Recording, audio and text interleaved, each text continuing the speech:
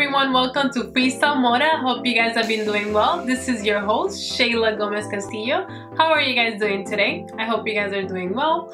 I wanted to first of all thank all of you for watching my videos and welcome the new viewers. I really appreciate you guys.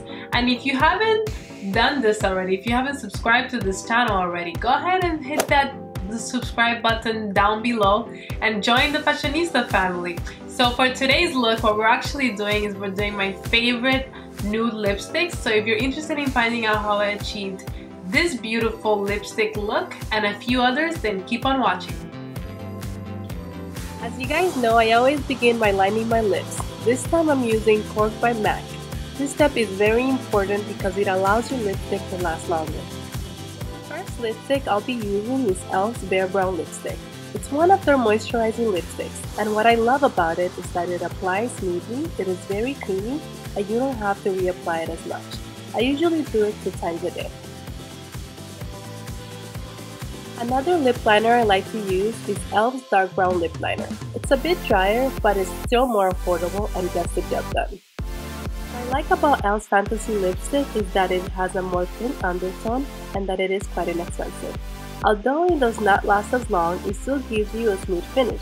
This one you have to reapply about 3 times a day. M Cosmetics Nude Lace is lighter and gives you a natural finish. This one also applies very smoothly, it feels moisturizing, and it gives you a softer look.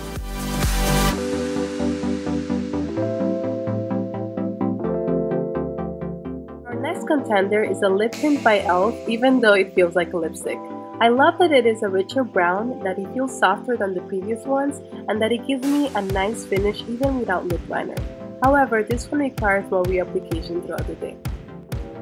Lastly, there's NYX Lingerie Lipstick in Beauty Mark. To me, this feels like a lip gloss with better tinting power.